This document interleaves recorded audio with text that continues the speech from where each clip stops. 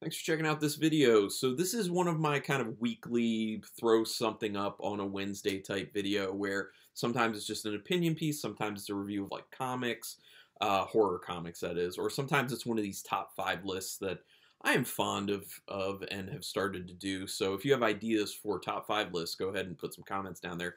But this particular topic, I'm very interested to see what people comment about because I would love your takes on not necessarily your top 5 like I'm going to do, but some of your favorite horror theater experiences. So obviously this video is my top 5 horror theater experiences, but I'm also going to give a bonus. I'm going to give an honorable mention first, and the one that almost made my top 5 list, I was thinking about it, is Giant Spider Invasion with Riff Tracks Live. Now, if you're not familiar with what Riff Tracks is, that's the guys who originally did Mystery Science Theater 3000 on Comedy Central, and they just riff the movie. They show a crappy movie, and they talk over it and make fun of it, and it's always hilarious. I've always been a fan of theirs.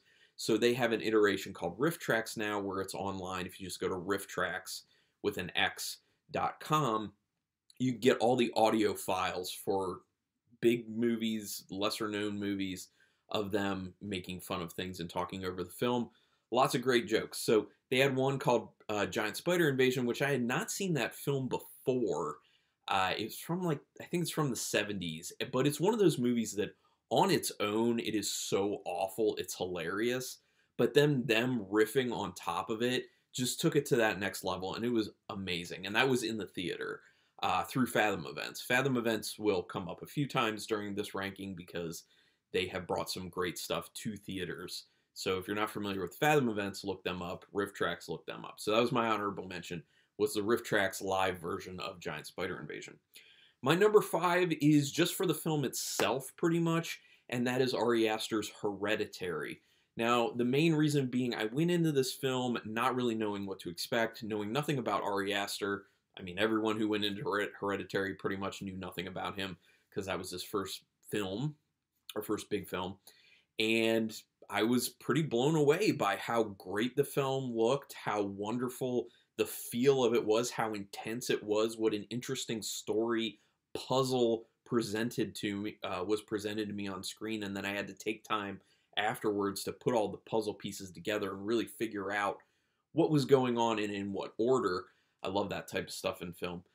So yeah, it was mainly that experience. But I do remember another thing that kind of kicks it up a notch for me is that I went with a buddy and we both loved the film. But as soon as it was over, you heard tons of people around us getting up and saying, "Well, that was stupid. That sucks." Tons of that. And he and I looked at each other and were like, "Loved it. This was amazing." The other key thing during the film is that during I'm not going to spoil it for anyone, but the scene, the most intense, messed up scene, you audibly heard in the audience, "Ooh." So that was pretty funny. So that's my number 5 is Hereditary. My number 4 now is A Quiet Place. Now, I'm not saying A Quiet Place because of the movie necessarily, although I do think it's a good movie. It's not like anything on par with Hereditary. I think the experience in the theater was particularly awesome with A Quiet Place because since it's a film where the characters are not speaking, they have to stay quiet, there's a lot of quiet in the film. So when I was sitting in the theater, if you just moved a little bit, you were making noise. And I don't know about you, but I'm the type of person that does not like to make noise in the theater because then I feel bad. I feel like I'm interrupting someone else's theater experience. So you become very aware of how you make noise and how other people make noise when you're watching a film like that in the theater with other people. So I'm hearing people, crinkling with the paper on their boxes of snow caps or Raisinets or whatever it is, and just munching on popcorn. That becomes very loud. So you become super aware of how loud we normally are, especially in a very quiet setting like that. And I think that really enhanced the film for me. It puts you more in well, not so much. I was going to say it puts you more in the shoes of the characters in there. Not so much in the sense that, there's no danger, but like them, you are feeling like you're trying not to make noise. And so you kind of get a bit extra, feeling from the film, which adds to the atmosphere of it, really. And, I was even trying to, like, not shift in my seat, which was becoming uncomfortable at times because I wanted to shift in my seat. And, those typical theater seats, it was at a Regal. They're loud when you shift around. They creak and stuff. So I'm just like, I gotta not move. I don't want to be that guy just like creaking in my chair during the film. So for that reason, A Quiet Place makes my number 4 for theater experiences. You don't get that with a lot of films. Now, number 3 has a lot to do with the venue, some to do with the film, but a lot to do with the venue.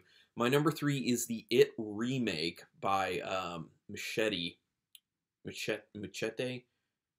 I think that's how you say the last name. The people who, the brother and sister who did the film. But it was a good remake. I really enjoyed it, and it is very cinematic.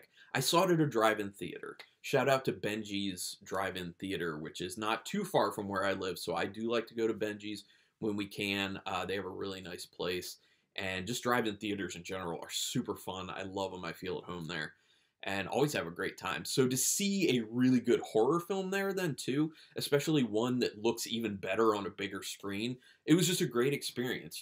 I'm in my glory when I'm at drive-in theaters in the first place. Then you add to that a really good horror film that's cinematically wonderful looking, and it's a great experience. So that's why It remake, which did Chapter 2, not that great. It Chapter 1, quite good. So that makes my number 3. Now my number 2 has to do with Fathom Events. And that is the anniversary, I forget which, I don't know if it was which 30th, 40th, whatever anniversary of Alien, the original Alien. Seeing that in theaters was so good because they clean those films up to do these reissues, especially to show them in the theaters. But man, how good that looked, I was not prepared for. It looked beautiful. It looked so crisp. It looked so clean. It took the film from being an amazing film in the first place to an even better film experience because on the big screen, not only did they really clean it up so you can see a lot more and see more intricacies of the set design, of the costume design, of the creature design, but since it's so much bigger, you feel more immersed in it. And it really does enhance that experience of a wonderful film like Alien, which, if you've never seen Alien, please, you gotta see Alien. It's wonderful. But then think about that on the big screen, cleaned up even more, just looking so crisp and amazing. It was awesome. Then we come to my number 1, and this one also has to do with Fathom Events, and this was another one of those anniversary screenings where they cleaned up the film and then showed it on the big screen, and I really enjoyed this film a lot. And then once I saw it this way in the theater, it kind of changed the film a little bit for me, and it took me from really liking it to loving it, and it is now one of my favorite horror films, and that is, if not my favorite horror film, actually, The Shining. Stanley Kubrick's The Shining. Seeing that in the theater was, without a doubt, my favorite theater-going experience of my lifetime. I will never forget it. Just the feeling of the Overlook Hotel being an even bigger part of the film because it's so much larger on the screen. You get lost in it. You feel like the set's so much bigger. You feel like you're inside of the Overlook as opposed to when you watch it on your TV. It's just more immersive and massive, and you see so much more of it, and it feels more imposing. It just makes that Overlook Hotel so much more of a character in that film, and I just love it. On top of that, it's Stanley Kubrick's The Shining. It's a wonderful film. It looks amazing. Great cinematography, directing, acting, all of that stuff. So that is why The Shining in the theater was my favorite experience. So yeah, I look forward to eventually doing more theater going that I have these types of feelings about. But, these are rare. These are hard to come by. So I would love to hear, if you're watching this, put it in the comments. Even if you don't want to do like a top 5, feel free to do a top 5 personally, but just give me like 1 or 2 and say these are the ones that off the top of my head I remember having an amazing time in the theater with.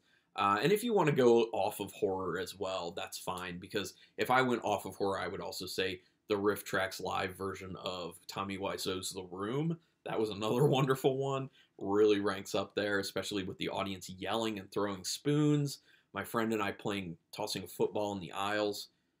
A ruckus time. It was pretty awesome. But anyway, I don't want to get too far off on that one. But go ahead, put some comments down there. Let's talk. Let's get nerdy. Do me a quick favor, though. Hit subscribe if you can. And you can.